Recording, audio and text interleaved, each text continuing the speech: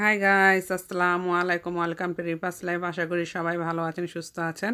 আমরা আল্লাহর রহমতে ভালো আছি। তো প্রতিদিনের মতো কিন্তু আজকে একটি নতুন ভিডিও নিয়ে চলে আসলাম। আশা করি সবার ভালো লাগবে। তো আজকে হচ্ছে দুপুরে রান্না করব, আর রান্না করার জন্য সব কিছু আমি মোটামুটিভাবে গুছিয়ে নিয়েছি। তো এখন আমি শেয়ার করব সবার সাথে, আশা করি সবার ভালো লাগবে। তো এই তো রান্না করার জন্য আমি কিন্তু ফ্রাই প্যান বসিয়ে দিলাম, আর আমি পাশাপাশি এরকম দুটা চুলাতে আর কি বসিয়ে দিয়েছি, রান্নাটা যাতে তাড়াতাড়ি করে হয়ে যায়। আর এখন তো ঘুম থেকে দেরিতে ওঠা হয়, যেহেতু বাচ্চাদের স্কুল নেই, বাসা থেকে অনলাইনে স্কুল করা হয়, আর সেরকম কোনো চাপও নেই।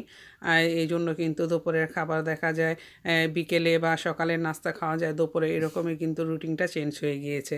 তো এখন আমি রান্নাটা তাড়াতাড়ি করে ফেলবো। তো এখন আমি ফ্রাই প্যানে শুকনো মরিচ দিয়ে দিলাম, আর এখন দিয়ে দিচ্ছি হচ্ছে পেঁয়াজ। এটাতে আমি মিষ্টি কুমড়াটা ভাজি করবো। তো শুকনো মরিচ আর পেঁয়াজটা একসাথে আমি নেড়ে ভেজে নেব। তো এখন একটু নেড়ে দিচ্ছি, নেড়ে পেঁয়াজ আর মরিচটা একটু ভেজে নেই। আর এদিক দিয়েও কিন্তু তেলটা গরম হয়ে গিয়েছে, এখন আমি মাছগুলো ফ্রাই করে নিচ্ছি। আর মাছগুলো দেওয়ার সাথে সাথে কিন্তু কীরকম ফুটছে আমি একটু দূরে থেকে দিয়ে দিচ্ছি। এটা একটু কেয়ারফুলিভাবে মাছটা ফ্রাই করতে হবে। আর এই তো পেঁয়াজ আর মরিচটাও কিন্তু মোটামুটি ভালোভাবে ভাজা হয়ে গিয়েছে। এখন চিংড়ি মাছ দিয়ে সাথে একটু ভেজে নেব। চিংড়ি মাছটা দেন ভাজা হলে আমি মিষ্টি কুমড়া দিয়ে দেবো। আর এদিক দিয়েও মাছটা কিন্তু ভাজা হচ্ছে। তা মাছটা একটু আমি উল্টিয়ে দিচ্ছি, এক পাশ হয়ে গিয়েছে, এখন উল্টিয়ে দেব। তো মাছগুলো এখন উল্টিয়ে দিচ্ছি।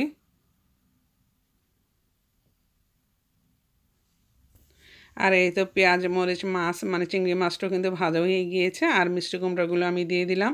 তো মিষ্টি কুমড়াগুলো এখন আমি মাছ পেঁয়াজের সাথে নেড়ে মিক্সড করে নেব। আর এতে কিন্তু আমি আর কোনো মশলা ইউজ করব না, জাস্ট পরিমাণ মতো লবণ দিয়ে দেবো, আর একটু সামান্য হলুদ গুঁড়ো দেব, যাতে চিংড়ি মাছটা একটু হলুদ কালার আসে, এই জন্যই জাস্ট।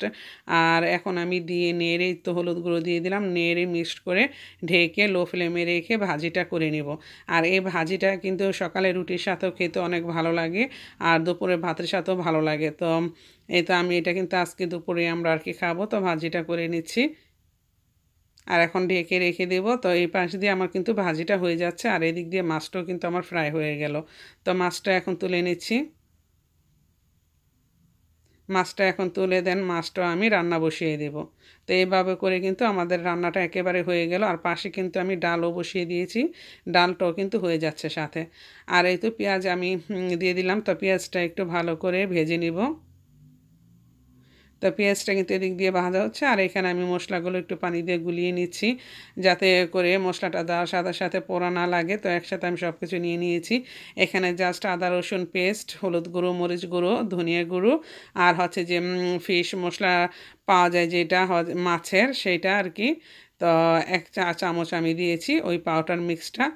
এগুলো দিয়েই আমি এখন মশলাটা ভালোভাবে কষিয়ে নিচ্ছি। একেবারে কিন্তু নর্মাল ইজি মশলা, এগুলো সবসময় আমাদের বাসায় থাকে।